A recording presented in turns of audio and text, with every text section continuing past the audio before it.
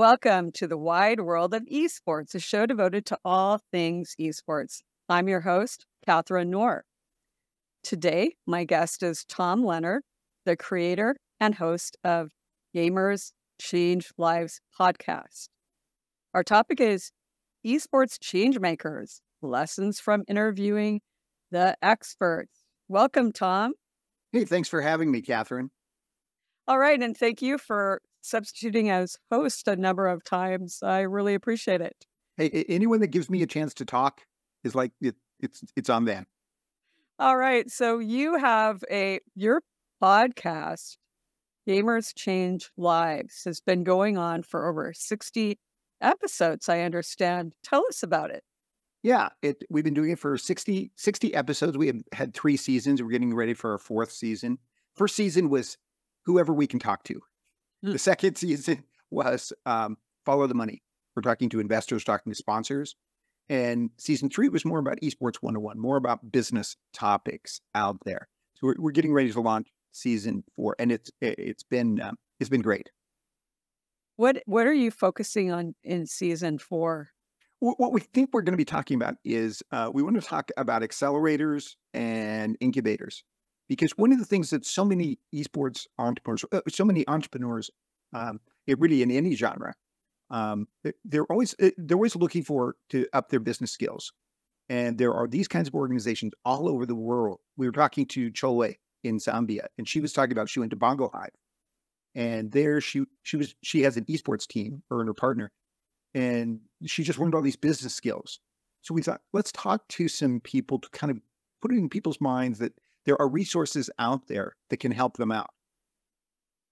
Sure. Now, you have a global reach, and you've focused your the guests from different regions or different countries. Tell us how you who you allow as guests in terms of regions. What we want to do is, our tagline is, play games, create jobs, change lives. And what we want to do is we want to talk about how esports can create jobs anywhere in the world. Not so much just in, how it's done here in California, where I am, but really how it can be done anywhere in the world. So we talk to a lot of people in Africa, Sub-Saharan Africa, Middle East. We talk to some people in Europe. We talk to people in India. We talk to people in Asia as well, because it's the same story we keep hearing over and over again. It's about how esports, whether you're creating a team, whether you're creating a tournament, it's like it does create jobs. Okay.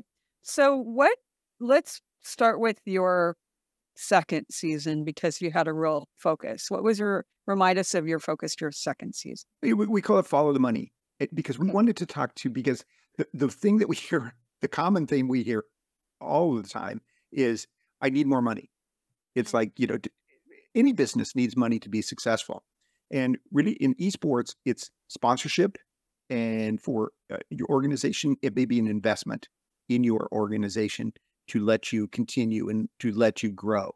So we talk to people who are on the sponsorship side, who are giving sponsor. We talked to Luca Tuconi at Red Bull South Africa about what does he like to hear when someone comes and pitches to become a Red Bull sponsor. And it's like, his advice we heard over and over again was, tell him what you can do for the brand. Don't tell them how great you are, how you have all these followers. It's like, no, what they want to hear, what can you do for them? And if you start the conversation and obviously you need to start it beforehand, you need to prepare for it. It's like, one of the things that we also learned is know who your audience is. So when you go into Red Bull, go into any place, and you're pitching for sponsorship, make sure that you know who it is that you can bring to the sponsor.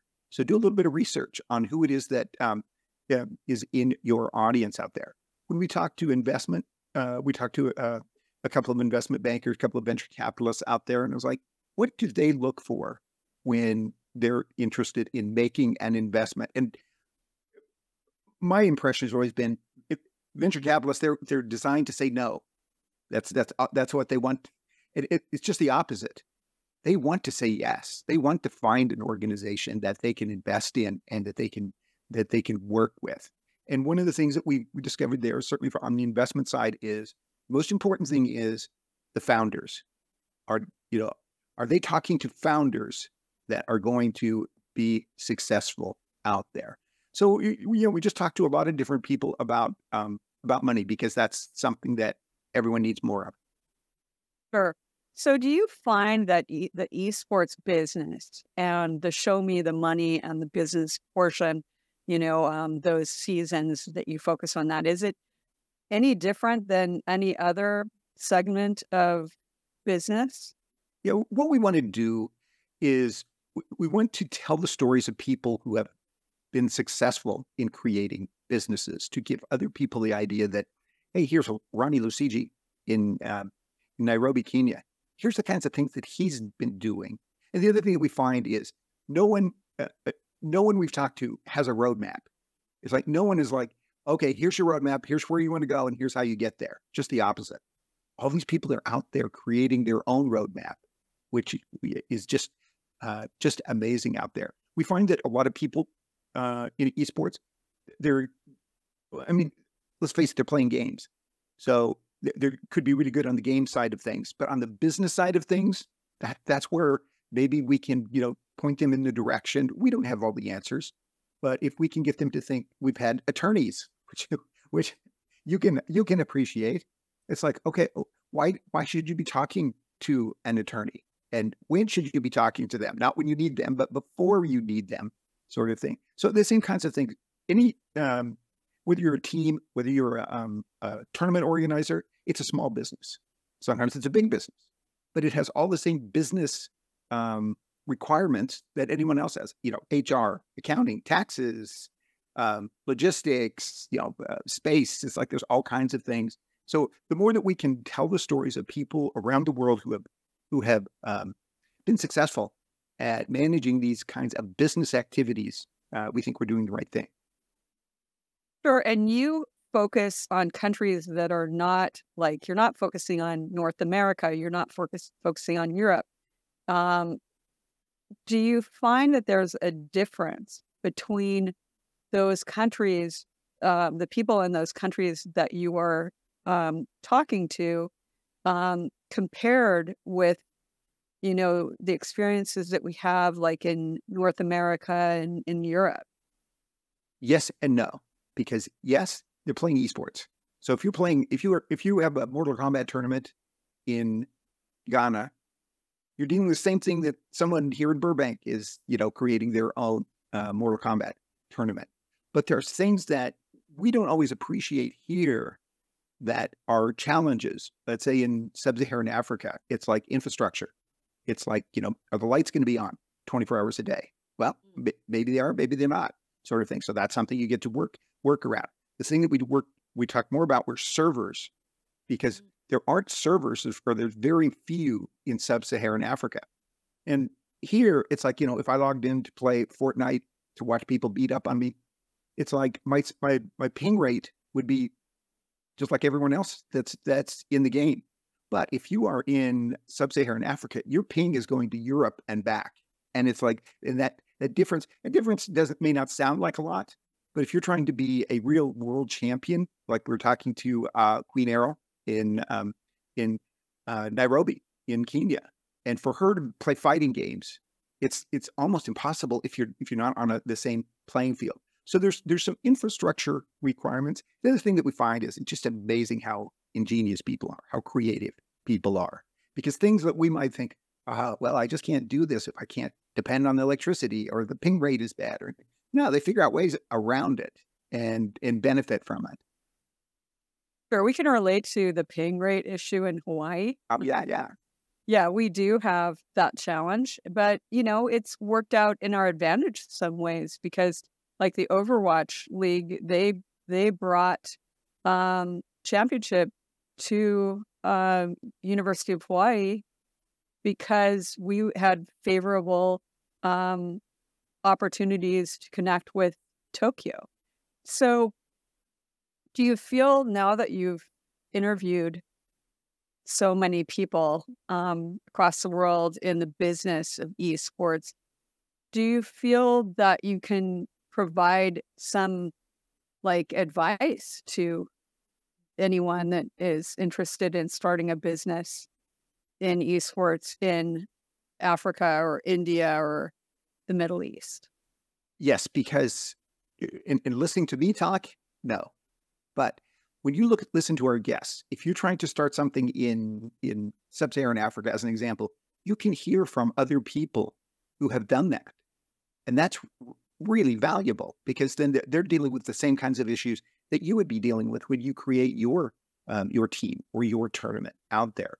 So our value is in telling other people's stories and not telling people how to do it.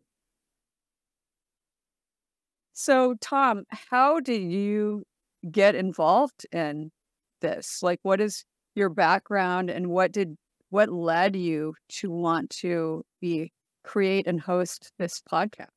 Well, I've been in marketing for a long time, mainly entertainment marketing. Netflix, when they were starting out, Warner Brothers, which is just down the street, got to do some amazing things there. But then a couple of years ago, I was talking to some people in sub-Saharan Africa, in Ghana, about doing some tournaments. I said, oh, let's do Mortal Kombat, because I know the WB Games guys over here. It's like, in Mortal Kombat is an older title, which means that there's more flexibility in what can be done. So let's do that. And so we started putting things together. And Kwesi Hayford in Ghana, he was doing all this promotion for girls, his term, girls. And I said, what's going on there? He goes, well, I want them to make enough money to not have to live on the streets. Mm-hmm. And I was like, wow, that's something that we would never, probably would not be thinking of here. And it started to make me think, it's like, okay, what if we could tell stories about how esports can create jobs? Now, we're not talking about being a streamer and being, super famous and everything, that could happen.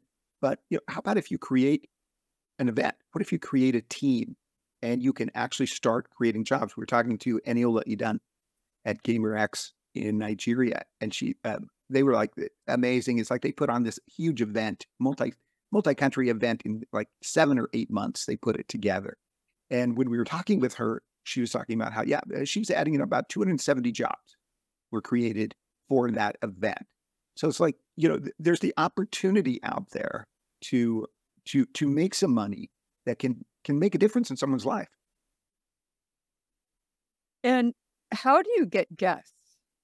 Yes. I tell the story all the time. It's like, the way to get guests is you hire someone, you become a business partner, not just hire, but become a business partner with someone like Reginald Nsawa in Ghana.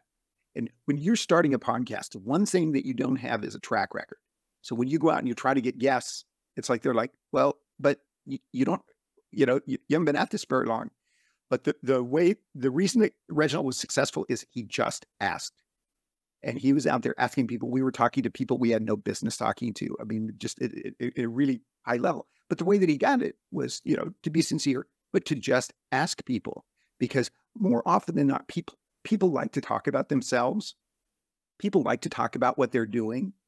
And at the same time, people in North America or people in Europe, we were bringing them a world that they weren't that familiar with in so many different places. They just didn't have the same. And sometimes we made connections because they were like, oh, I really would like to work more with people in South Africa, but I don't know anyone in South Africa. We're like, well, we can help you do that.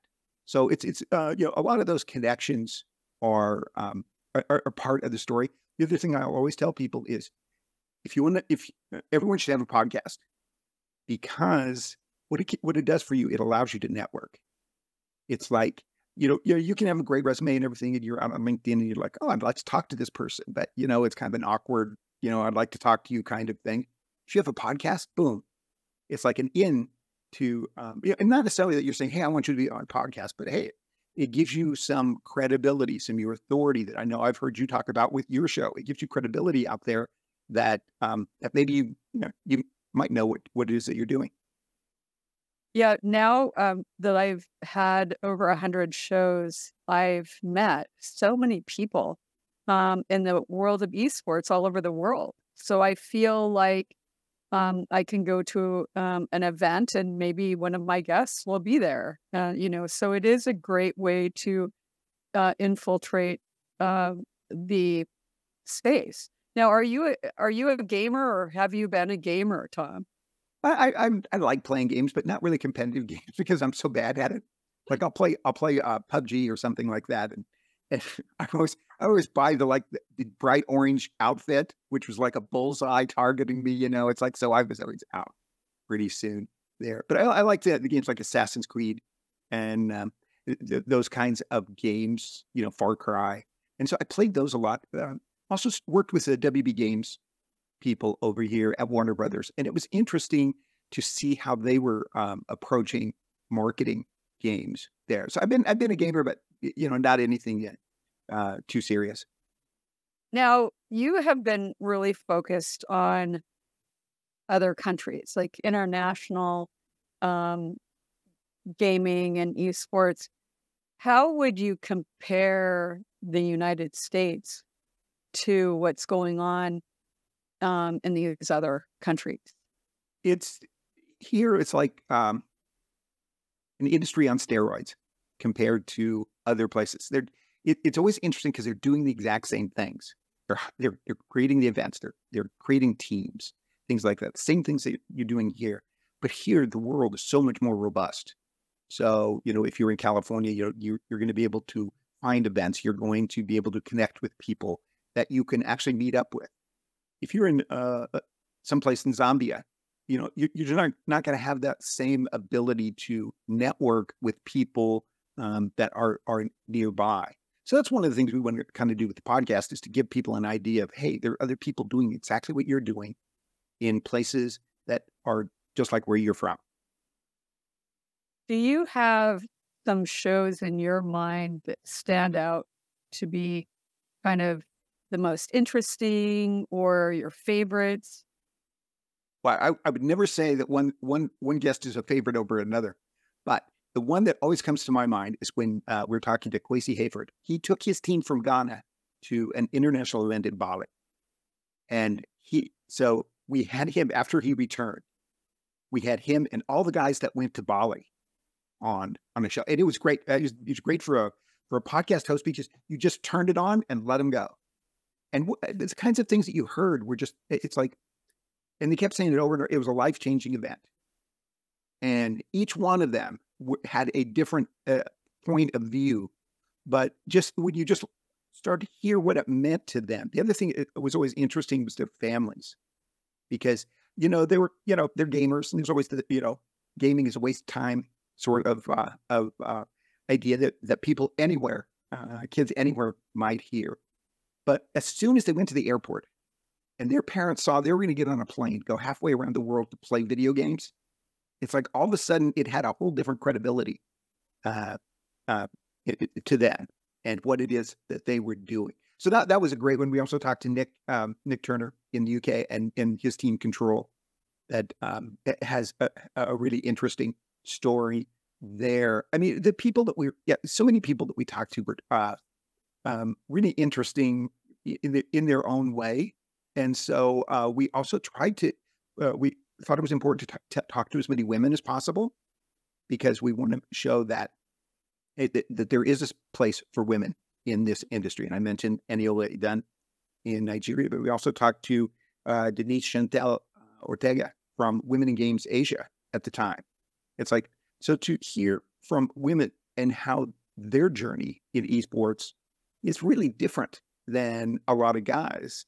And for them to be able to tell their story and maybe other women hear that was a bonus there. Sure. Yeah, I've had a few of those type of shows before, and those have been very interesting and helpful to address the diversity issue.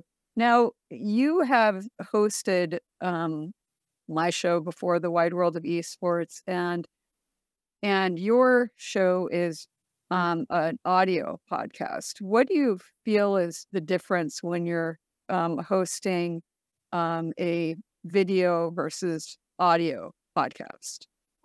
Video is really important, and we need to be doing more of it. We do LinkedIn Lives, where we've had our third one today. And so we've been, and to be able to be on video just is a whole different step. because in talking to people, and we do record in audio and video. So we use the video on our if there's marketing or things like this, or we'll put it out on the YouTube channel. But also what we find in a lot of places in the world, video chews up a lot of bandwidth. So you might, and also people don't download podcasts. They listen to them, they stream them because it's a different bandwidth. It uses a different amount of data, which here it's like, we never think of. I mean, you hit download or not, it's like, okay, there's room on your phone. It's like, but in some places makes a big difference out there. So yeah, we'd like to do more video, but podcasting is audio. And so we're trying to make it as entertaining as we can. Sure. And what's interesting about video, and I'll show a couple images here, is some of my most memorable shows have really interesting kind of, like, at least the thumbnails for the episode are incredibly interesting. I have to say, I have a favorite show, and that's the one where I interviewed Whale Shark. We'll bring the image up. Whale Shark only appears by avatar, and he only goes by a pseudonym Whale Shark. Okay. And I never knew who he was. His public relations person contacted me, and that's how I ended up booking him on the show. And then there's Hip Hop Gamer, and that, he created some great visuals, and he did some, kind of rap on the show. It was really a cool show. And then Esports Circus, where Jeffrey wore a top hat. I mean, these kind of visuals, they're really striking. And those happen to be some of my favorite shows just because they were something different. And, I know on the audio, you can't quite create that, but LinkedIn Live does provide that opportunity, and it's great to be a guest on your LinkedIn Live right before we film this. So, and we appreciate it.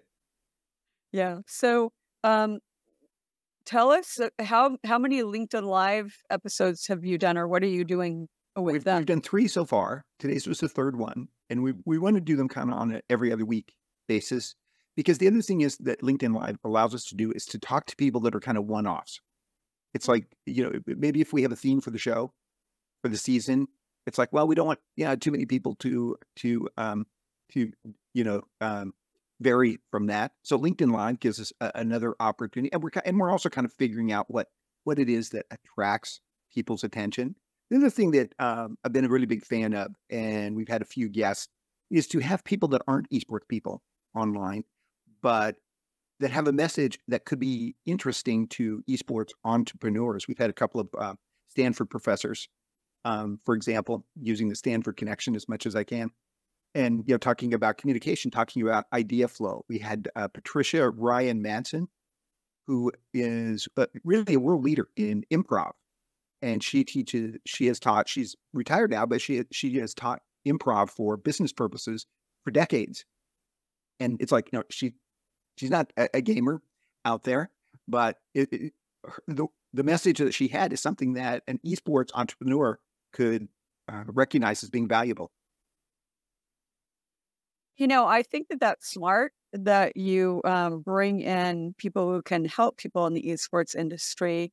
I know this morning we talked about how, and I think we've talked on the show a bit about how esports is a business, and you need to acquire business skills in order to do it. And, it isn't that different from other businesses in that regard. The ecosystem is huge.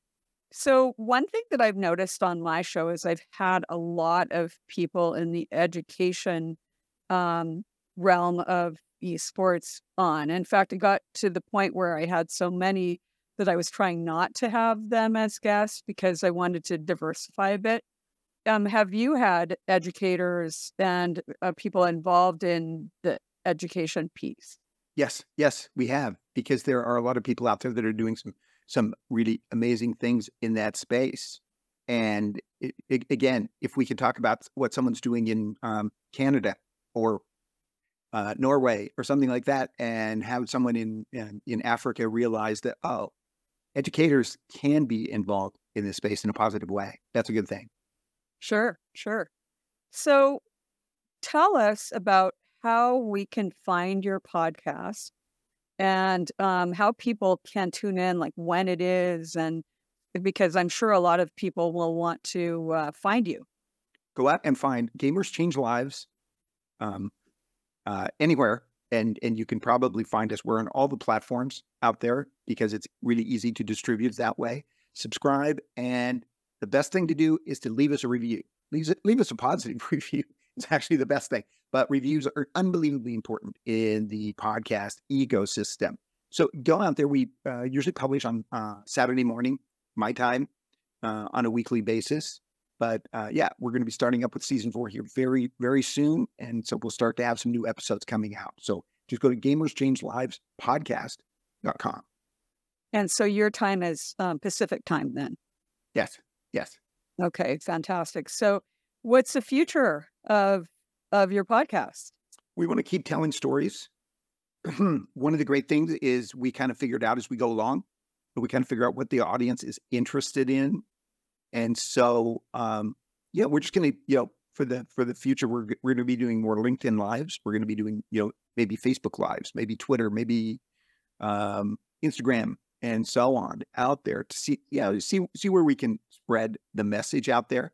But for the foreseeable future, we're going to keep doing what we're doing right now. Sure. And I think it's important to tell the stories of people in Africa and Asia. These are stories that we might not be able to get in other places. Exactly. Well, Tom, thank you so much for being my guest today. Sure. I thank our viewers today for joining us. In 2 weeks, my guest will be Micah Medeiros. We're going to be discussing an upcoming LAN event at Hawaii's Pacific University Arena. See you then.